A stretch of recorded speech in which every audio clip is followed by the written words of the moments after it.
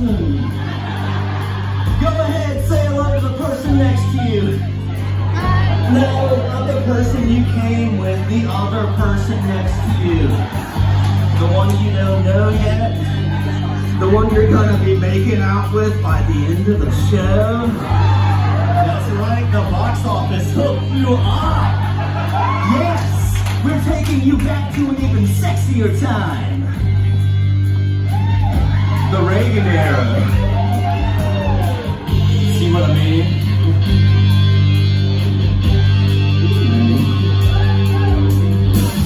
Parking steady in her daddy's car. She's got the stereo and a big guitar, and that's alright.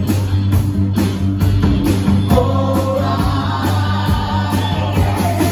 I got the itch, a restless soul.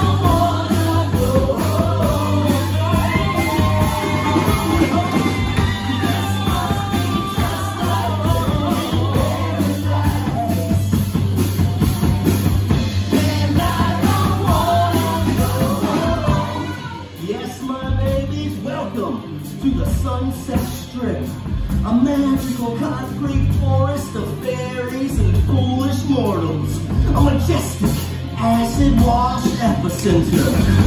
Here, where we lay our scene, if you had a dream, a fifth of jack, and a decent amount of hair, there was nowhere else to be. But yet no shit, like this little rock wannabe.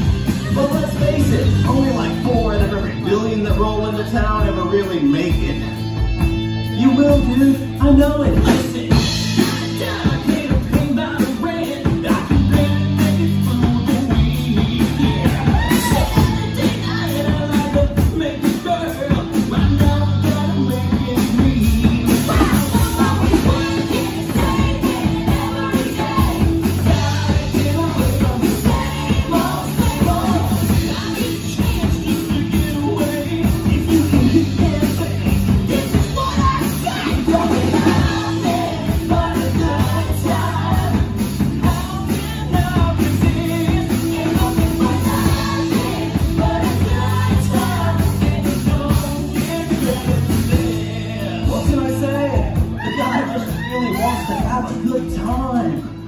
Try looking for nothing but a log jam, the men's crapper, bro.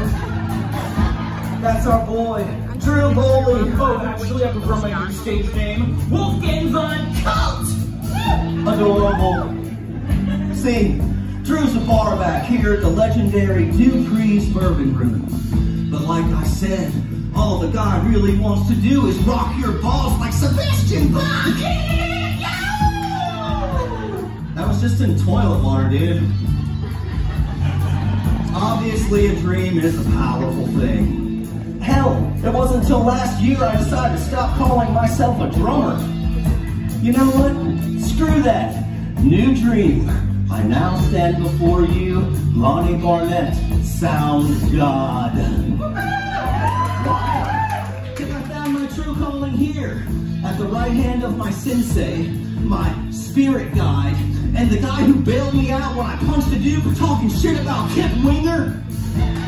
Meet Dennis Dupree. He owns this legendary temple of rock and roll kickassery.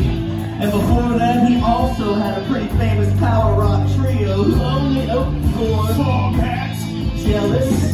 a razor toast to all of us, while breaking our backs every day. If wanting a good life is such a crime,